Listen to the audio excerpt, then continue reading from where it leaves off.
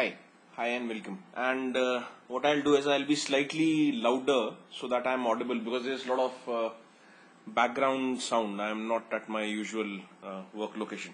So what is the task at hand? The task at hand is to inspect this site. So inspecting what and for what, I'll just leave that hanging somewhere in the cloud. So what we basically want to do is we want to inspect this site, and we land upon this particular site and we see it is whoscode.com home.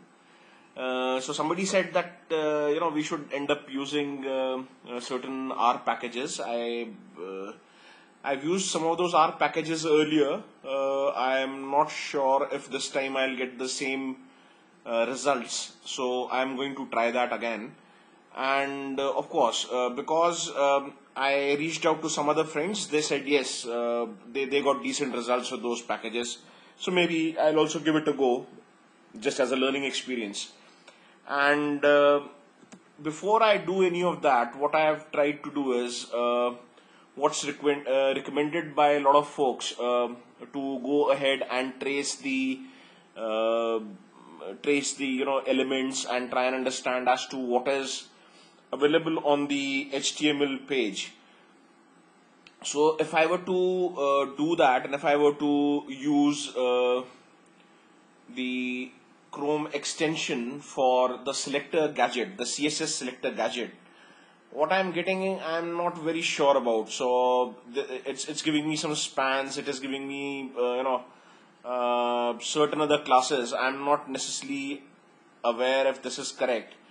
And the selector gadget, I'm sure it's a pretty decent tool, but I've somehow never got the hang of it, and it takes a lot of time for me to go ahead and actually do some hit and trial over here. So the best option that I've always looked at is to use Chrome and go ahead and look at the source directly. Now, even if a website is going ahead and uploading a table like this particular table over here, which let me show you over here. So this particular table, it's getting uploaded through JavaScript. So it's not necessarily getting uploaded. It's not necessarily part of the HTML, so to say, or is getting there are a couple of JavaScript functions which are updating it dynamically. So it might not be possible to extract information from this particular page, on this particular landing page, which is still not here, or is let's say located somewhere else on their servers, and probably at some point in time will get fetched upon to this particular table and served over here. So that is one thing. So that is one slight challenge. The other challenge that I've been encountering recently is got to do with secure sites. So this HTTPS is not very friendly to me. So I've tried a couple of other things which I can't share here, but that doesn't necessarily. I don't know. I'm not very sure. That could be one reason for this, but I'm not aware.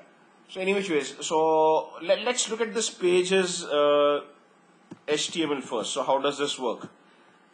We've gone ahead and we've gone into Chrome and we've gone into the source, and over there we've gone into the home, and okay, fine. So we are looking at the source code, the HTML and the JavaScript and the CSS and absolutely everything, what have you. So you keep on going through this, you get various things. So wherever you have some kind of a jQuery function, you have this dollar appearing, so you can make out, okay, fine, that's the jQuery. You have JavaScript, so of course there are tags, there are script tags which are there. Then similarly you can keep going through this. There's a lot of things which are there which are not available in certain static pages, certain static websites. Those don't have this.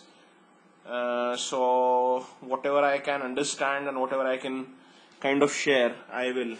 Like, say, this one is a button, so it says button class, button being used for closing something, and this is the resource locator over there. So you could probably, and that is how it shows. So that is what the button looks like on the HTML page. So it's basically a cross sign. Then there are certain Google tags which are there. So Google Analytics is there, and there's a whole lot of things. Very interesting code actually. And not that I am an expert on this, but extremely interesting. Then over here, dynamically created URLs. So account info frame. So if a person is logged in, they go ahead and load this particular function. So these are chained statements, chained jQuery statements over here. And also what I found very interesting was